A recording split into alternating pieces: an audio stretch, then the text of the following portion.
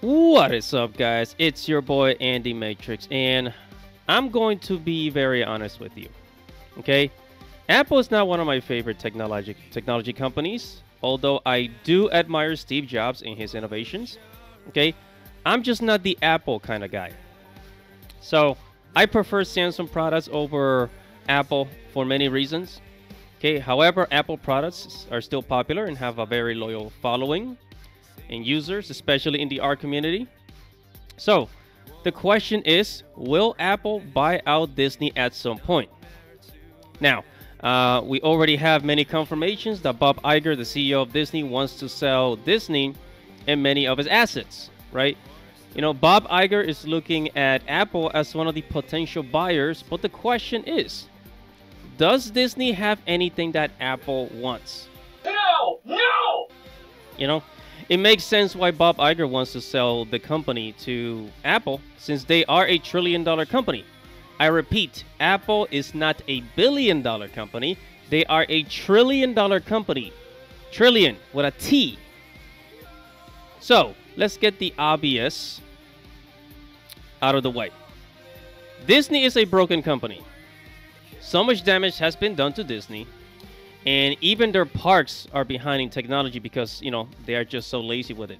As a matter of fact, Universal Studios is doing much better than Disney when it comes to theme parks. So, would Apple buy Disney? I mean, who wants to buy a company with so much damage? Apple is a products company, as said by Steve Jobs himself. They produce high-quality tech products, and they are not exactly giants in entertainment like Disney once was. Even with Apple TV, the focus is mainly on the product, not exactly on the entertainment content. There was word about, you know, Apple wanting to create a handheld gaming device like the Nintendo Switch and the Steam Deck. It is said that they are trying to get into the gaming market because it's so huge, and hey, I can't blame them for that. Shut up and take my money! And honestly, going into the gaming market seems like something that's more suitable for them. Again, they are a products company, so I think I would probably buy a Apple handheld gaming device. I will try it out, definitely. So, picture this scenario. Let's say that Apple does buy Disney. And then what?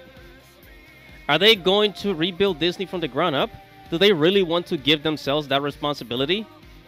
They could be innovating the next handheld gaming device or working on a brand new electric car, which they are actually doing. Okay?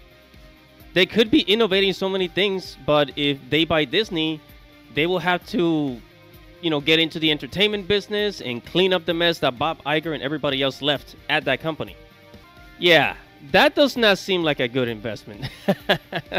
And on top of that, with Disney losing so many loyal followers and Japanese companies like Nintendo eating their lunch, especially in the box office, many people have learned that they can live without Disney, but they cannot live without their Apple iPhone.